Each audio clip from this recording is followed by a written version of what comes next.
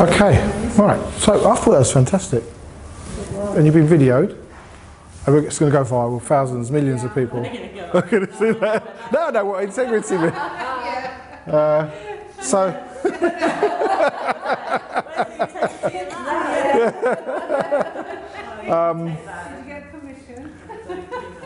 Okay, so this is so in the old days when we first started talking BeCollaboration, it was me and Jill, and most of the meetings I'd talk for the whole 2.5 hours. And that's where we got the Erkan Ali show, and I just said earlier on the Jill Tiny show. And slowly we started to give the opportunity to collaborators to come, present, and that's where we got the know and be known, people sharing their knowledge and educating us from their experience, and then the core value, keeping us on track with the values and the culture we're out to create and holding ourselves, but also doing it as an inquiry, not as an administration. So if you noticed here, Sangeet wasn't telling you what integrity was. We were like, well, what do we think about it? How does it apply? Well, so there's some discovery, there's some inquiry.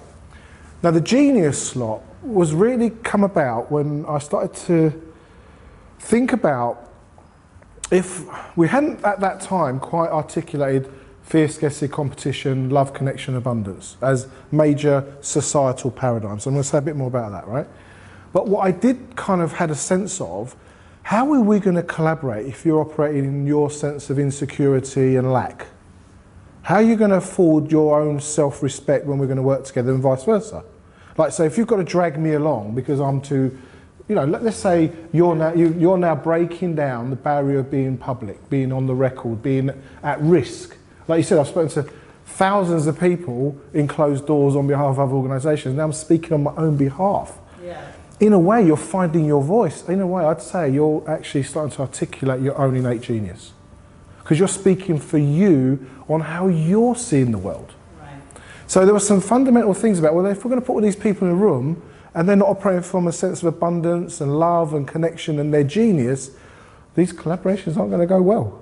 Because then it all gets very kind of, don't nick my stuff, protection, fear, concern, right? So that's where the genius started to creep into our language in BeCollaboration. Now we could have used other words, right? We could have used flow, in your zone, in your you know, zen mode, you know, where you're at your high. So I use genius for a very important reason, because I felt that within us we feel genius is something that's unattainable, it's out there. So when we think genius, what do you think? Yeah. You know, you know, Galileo, and then, like, I'm going to walk in a room and call myself genius. It's like, so I had to personally climatise to the language, right? And you know what happened, Angie, yeah. Right? I was at home cooking, I'd be boiling an egg, and the girls, my daughters would come and go, Dad, you're a genius, you bought an egg. And we started to climatise the language of genius and owning our genius, owning our light within a community where other people are owning their light. Carmel owns her light, Richard owns his light, and then I could go, wow, that Carmel, yeah, we could do something together. And what we find is when people sit in a room like this together, they start to, we don't control it. We don't go, right, Carmel, you, Sangeet, 3 of you get together, go collaborate. That would be not the thing. But suddenly people go, that's amazing, and they start talking afterwards and they start joining dots and these opportunities start to happen. So Resident Genius was kind of so I designed the Discover Your Genius program, the Be Inspired program, and we started to relate to each other in our genius. We started to make it an everyday conversation within the community. Like, no elitism, no exclusivity, but just standing in our own sense of purpose, okay? So, what have we learned?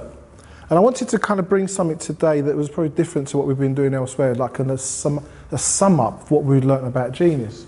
And why is it making a difference? So for me, I'm noticing how people are blooming within the community. That there's the way they stand, there's the way they interact with each other. They're not getting it right, they're not getting it wrong, another thing we didn't talk about in terms of integrity was being true to yourself. It's like being, actually, this is who I am. You may like some of it, you may not like some of it, you may love bits of it, but I'm true to myself. I'm here in my own sense of purpose, my own sense of existence.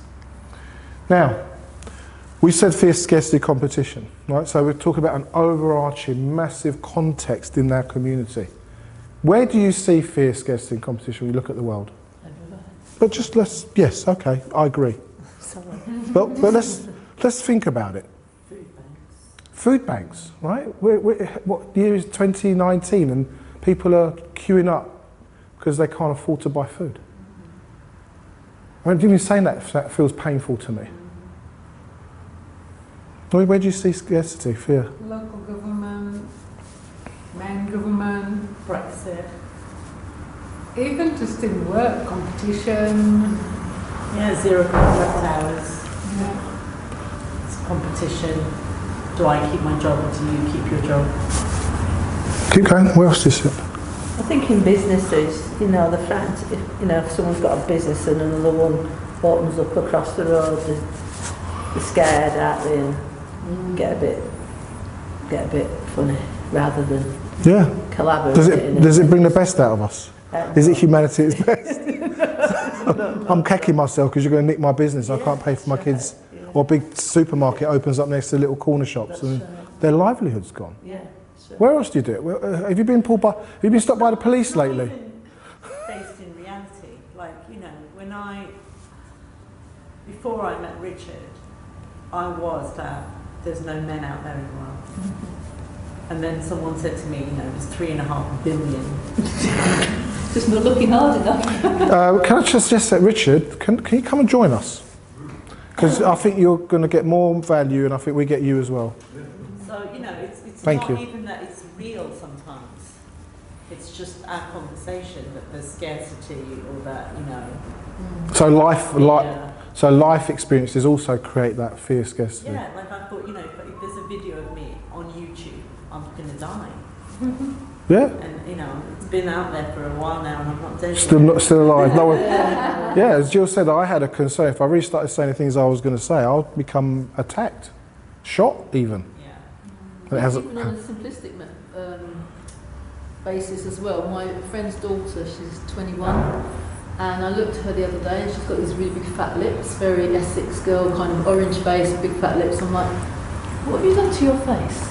She's like, what? I said, don't mess about with it, you're beautiful. What? Yeah. Everyone else is doing that. Yeah. And there's this pressure for her to fit in with everyone else. I mean, she's stunning, but she still feels she has to mess about with her face. And she's only like 20, did you say? 21, pumping things into her face so that she looks beautiful. And she's already... Tragic. Yeah, it is tragic. Yeah. So I want you to consider fear, scarcity, competition is like that. It's like gravity. There's a certain amount of it impacting us all the time. And we don't know, and it's there. So just think when someone cuts you up in traffic. Are we all like love and grace? Oh no, after you. We're not, if Jill's caught me out a couple of times in the car. She goes, calm down. Yeah, I know all the arguments. He should have pulled out. In fact, I had a lorry driver had a go at me because I stopped to let him out. And Jill's going, I know you're in the right, but he'd let him go. And I'm like this. He was making himself more upset. The lorry driver doesn't care, just calm down. So listen, if we're going to collaborate, we've got to kind of... So a lot of what I saw in personal development and transformation was how to survive the paradigm, not transform it. Really, even at Landmark, we weren't transforming the paradigm of fear, scarcity and competition, we were having personal transformations. It was a different thing, right? So we were starting to talk about the macro and connecting that to the micro, to the personal experience of being a human being, right? So that's where we're coming with this, right? So here are some of the things I've looked at. Now I'm not going to dwell on any of these, but if we could look at where's the embryonic stages of fear, scarcity, competition. For me, you can see that in education. Yeah, I mean, just getting graded, getting diced, and put in different groups. You are in effect in competition with the people in your class for grades, for jobs, for promotions, for head boy, for so you can see it there, right? How about in the money system? I mean, we've got big corporations, private businesses creating money out of nothing and loaning it at interest, and when we're all, and is there enough money? Have you got enough? Have you got enough? Have you got enough? Have you got more than enough? Well, do you know that there's more money, even though it's fiat, on the planet now than there has been in the history of humanity, and yet none of us have got any money? Yeah.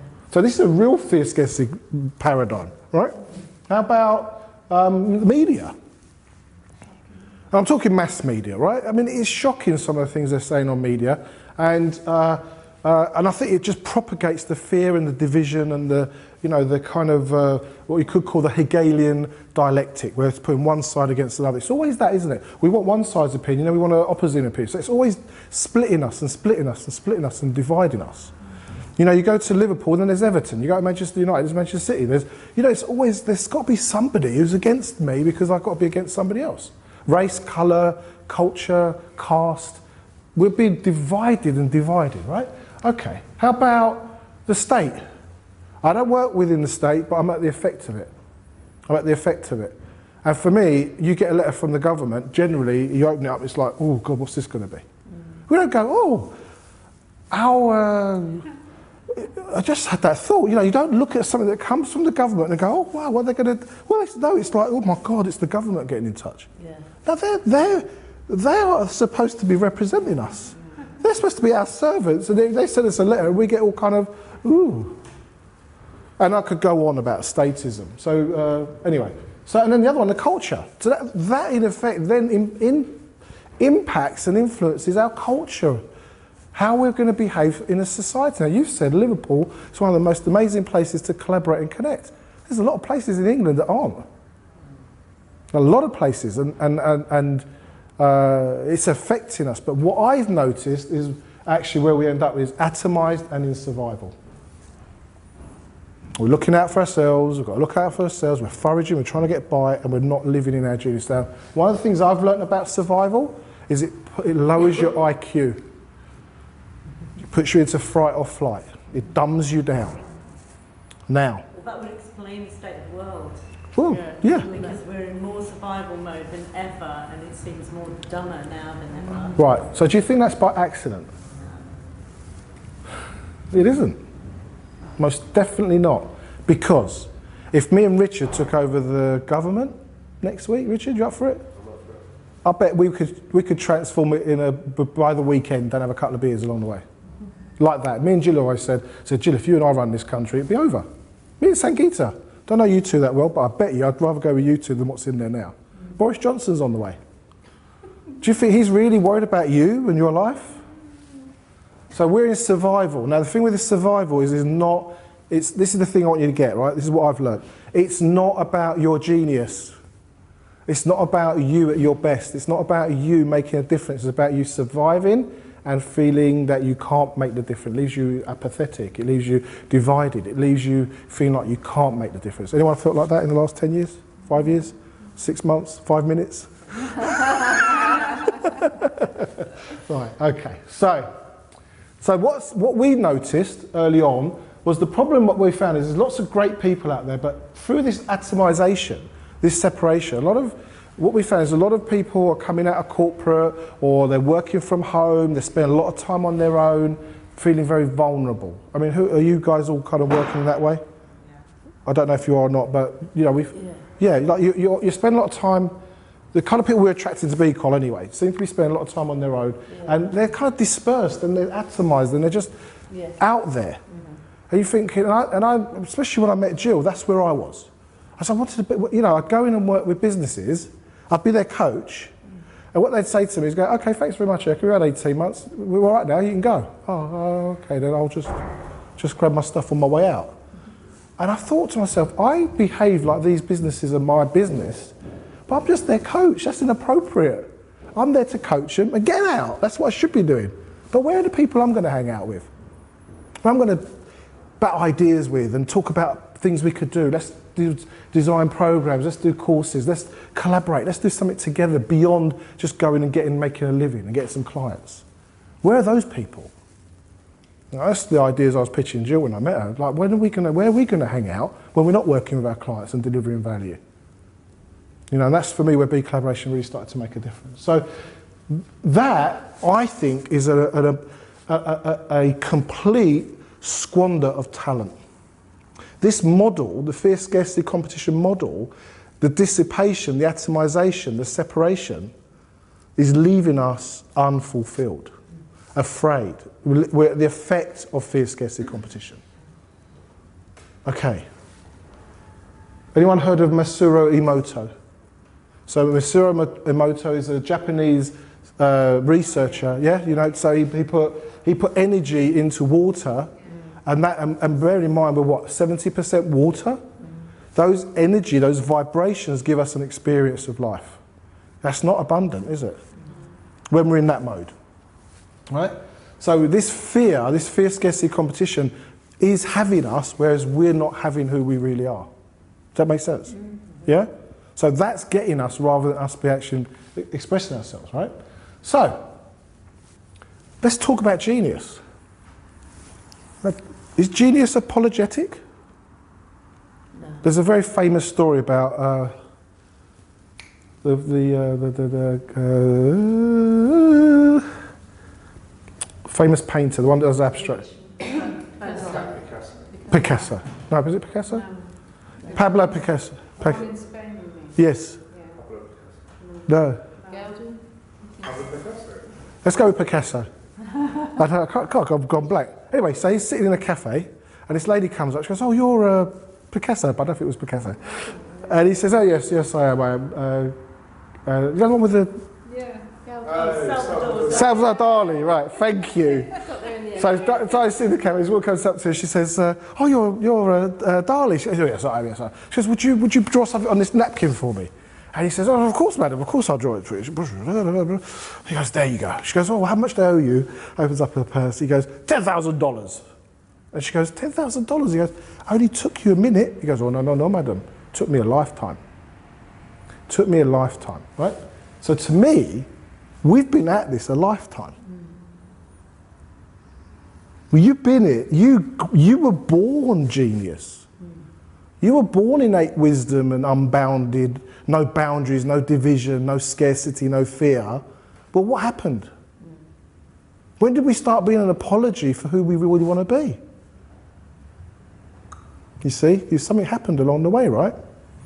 There's a really good talk by Sir Ken Robinson about the changing paradigm of education, where he says when you study children at the age of 3, 4 years old, they are off the scale for genius.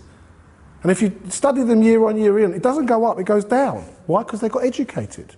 Yeah. Things happen to them, they had experiences. I'm not worthy, I'm worthless, I'm not good enough. Yeah, we know all this stuff, right? But what about if we really made a stand for what is possible for us? Not like you've got to go anywhere. It's here. There's nowhere to go to get to your genius. It's there, it's been there all along. That's what we're saying. And we're saying this at every BeColl meeting. And I'm going to relate to you like a genius. I'm going to hold you accountable as your genius. In love, connection, abundance, not make wrong judgment, blah, blah, blah, right? So, let's think about a world of love, connection, and abundance. You know, I wrote an article in The Quest a while back about money. How do you change the monetary system? I said, let people out in traffic. Give way. Let go. Then we change the monetary system. We'll get to that. If I can't let you out in traffic, how are we going to change the monetary system? How are we going to change our political system? So, what have you noticed in this one?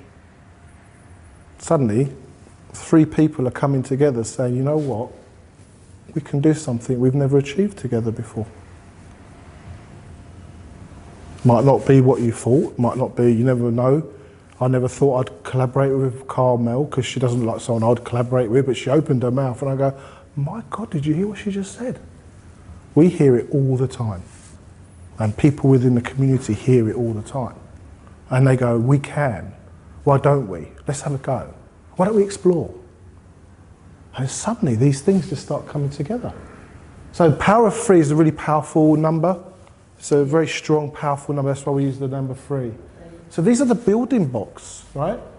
Now, as you start to build those 3s, guess what? They come together, and suddenly you've got a little huddle. And suddenly we're attracting 2s and 3s and 4s and 5s, they're coming together. So we start to attract, and through relationship, community and knowledge share, we start to build. Do you know what? When I look at you, I just see whatever everybody else sees.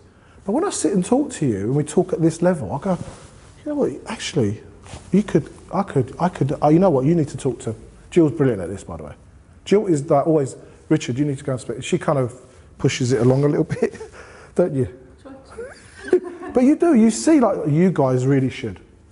because you guys are both, yeah, so she sees that big picture, right? So we orchestrate a little bit, but on the whole, it's happening naturally. Yeah. And suddenly these people are coming in together under a banner called a community. Now really, if you think about it, there's no such thing as a group. And I know this goes contrary to some things you heard. There is no such thing as a group. There's no such thing as a business. There's no such thing as a community. There's no such thing as a country. There's no such thing as that. These are all made up constructs. What there is individuals. We are individually genius, like cells in your body. And somehow we get manifested together that creates the outline called Jill Tiny, Richard Hunt. And that's what's happening in BeColl. People are coming together, and then this is the bit I want to really get you under your skin about. Those relationships aren't separate, they become bonds. Where the bonds are more powerful than what pulls us apart, that's where we can collaborate. Because you know what, if you're going to collaborate with me, I promise you I'm going to let you down. At some point, I'll piss you off. I'll trigger you. Correct? Yeah. Yeah, but you think you don't do the same to me? Oh, yeah. I work really hard. So when she pisses me off to a point where I'm like, oh, that's it, I've had enough. At no point do I think that's it, it's over. Is she pissing me off, or is it all my own stuff, right? We're all old and ugly enough to work that out, right? So Jill is a mirror for me, for all the things that wind me up, for all the things that get in the way of collaborating, for all the things that stop me being who I could be. Her commitment to me allows me to become who I can become, and vice versa. We've engaged on a journey that we can't undo now. There's no getting back to Stevenage 2012. No going back. There's no going back. No, it's not. Yeah? But look at the bonds, look how powerful they are, right? So the bonds, you come in as an outsider, you're sitting here thinking, do I want to get involved with people? Look, it's your choice. No one's going to close you, no one's going to talk you into it. But at some point you think, yeah, I'm attracted to that. I don't even know really what it is. But there's something about who I can be within this organisation. In love, connection, abundance. And those bonds start to empower the talent. There's something about the way the bonds start to allow us to let go and open up. A bit like where you dehydrate things. You know, you get a load of rice and you pour water. It's like they just expand. They kind of get more connected than separate. We're still individuals, but there's a connection. There's a lock. And I've seen it, and we've seen it over and over and over again, that turns into transformation. In other words, the person you came into the community is not the person you thought you were. Don't want to be visible, don't want to be public, don't want to be on the record. Look, that's gone. Like you said, I've got more from, and you haven't really been to a meeting till this one, Fraser. Yeah? It's not what the meetings are, it's not the meetings that are all the... No. Yeah, it's being part of the community on every different level. Absolutely, because there's so many ways we communicate and connect within the community. So can you see that? Now this is something, going back to what I said about Landmark, I didn't feel that at Landmark. I didn't feel the bonds I was part of. I was representing something, I loved it, I cherish it, I wouldn't change a thing. But it didn't give me that, for me. Right, yeah. I feel that when we get like the North's coming together again, when we really get going, we are. I think it's the only thing that has. This is my opinion. That how you just talked to now. That's when we're allowed to do that, or if we just. That's the only way I can turn it. When we're allowed to do that, it just explodes, and we've had to really push it, haven't we, at this moment, and it's going to be hard for them to stop us now. By the way, there's no criticism, I'm just saying that was my experience. I know, yeah, it's fine, got it, fine. Good. But I think that's it, and there is something about having to just trust yourselves, I think like be true to yourself and go for what you want. Like we trust the people in the community to operate, as long as they operate within the context and the intentions of the vision and mission and culture. Listen, what we said to people is just play nice. If you spill something, clean it up, be responsible, and we're instilling that into the community. Because we're talking about human beings here, right? Bear in mind, my last experience there was 15 years ago. So, anyway, so the transformation of ourselves and our relationship to others creates amazing bonds. powerful bonds that we can rely on in collaboration. Because if I'm going to get into something with you, I've got to know that you're going to take me at my best and at my worst. Because my best is amazing, and my worst can be pretty challenging. And I imagine it's the same for every one of us. You know, a marriage is a collaboration. You know, it's a marathon. It's not a sprint, is it? You know, for those who've been married, or you know, it's a challenging situation to be in. Yeah. So go back to Musimo, what's his name? Emoto. This is what love looks like, or beautiful things, yeah? You know, so when we are in that vibration and we're in that energy, there's a lot, and you here probably know as much about it probably more than I do, but your health, your skin, your sense of purpose, who you're being when you're living, when you're surrounded with the vibration of love, connection, abundance, brings something to you that is not cognitive. You can't always explain it. But what I get when people leave a BeCon meeting is a sense of belonging, a sense of possibility, a sense of opportunity that I've not seen anywhere else. And I've been in a lot of places. And it's not Jill and I doing it to people, it's us collectively doing it, self-organised. Yeah. So, what I want to leave you with this thought, right? So, there's a certain genius energy when we're in that moment. We've all had it, haven't we? You kind of go, yes! Like the spark of moment where you just kind of go, yep, that's bang. And there's no doubt, there's just clarity and focus, and then there's action. And I think it gives us to a point where anything is possible. Anything we want to create is possible. That being that around other people makes a difference to the planet, makes a difference to the money system, makes a difference to how our education is going to go, makes a difference to we're going to be in perpetual war forever. If we raise this consciousness, which is happening, then anything, we can, through collaboration, we can make anything important happen. So that's my genius lot, I think, way ahead of time, to be honest with you. And just want to leave you one picture. That's me at a wedding. My blue different wedding. So I want to say, any questions on what I just said? Because I went pretty quick. Because I kind of get who's in the room and who I'm talking to. So. Like the shoes. Do these ones? Yeah, you should wear them. They're not suede, are they? No, I've got a suede pair as well like that. Is that the question, Carmel? Oh, so that's it. That's our level. I just worked out where we're at here. You know, not to invalidate anything. I'm clear, like who I am today is everything that I've gone through. Yes. Completely. And but for me,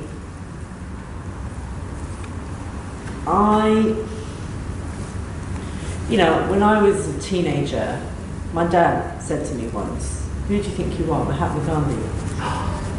Right? And I said to him, "No, I'm Sangeeta." Yeah. And he wasn't like trying to be bad. He was just trying to, you know, he didn't want me to study law and be a human rights lawyer. He wanted me to be a doctor because that's what, you know, Indian parents want. But you know, I wasn't either. But it had me think for a long time that something's possible in the world. It's why I did Landmark. It's why I gave up everything in the north of England and moved to London, right? And then, you know, having done that for 25 years, I know I wouldn't be who I am today if it wasn't for that. For me, with all that training and everything that it gave me, it never got me back to that place with my dad where I said, no, I'm Sangeeta Patel. I felt more lost, detached from who I knew myself to be more and more, which is why, you know, leaving was the perfect thing to do. But I have been searching for a community that brings me back to that place where I don't need to be Martin Luther King, I don't need to be Mahatma Gandhi, I just need to be me and impact the world. Now, I don't want to change the world in the sense of I'm going to change the world, but if I can just impact this city, or, you know, Merseyside, then yeah, it's going to impact Lancashire, it's going to impact Yorkshire, it's going to impact Derbyshire, it's going to impact Wales, it's going to spread, and that's it. And it's not, you know, I can't hide anymore. It was easy to hide with the work that I've done, but to impact the world, the city, life the way I want to, I can't hide. I've got to come out of myself. I can't pretend I'm not something that I'm not. And I'm not this shy Indian, you know, behind the screen human being. I do have to vibrate at that level. Now, I want to add two things to you, right? One is in our vision and mission, it says we're not out to prove a model. So whatever gets us there, you know, I use landmark technology all the time. I love it. It's one of my most prized assets within me. I don't knock it. I love it. We still send people there all the time. Yeah. In fact, quite a lot of our members have gone because we've recommended it, right? Yeah, that's right. So there's that. And then we've got one of our collaborators got Numbers Tourette's. He was sitting in London meeting. He goes, 8:37. He hasn't really got Numbers Tourette's, but anyway, he said 8:37. Like in the middle of the meeting, I go, what are you talking about? 8:37. I said, what are you talking about? He says 8:37 is the square root of 1% of the population is what you need to transform England.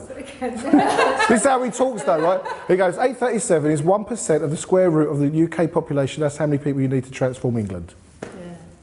And I went, come again? No, I didn't actually. I got it, 8:37, right?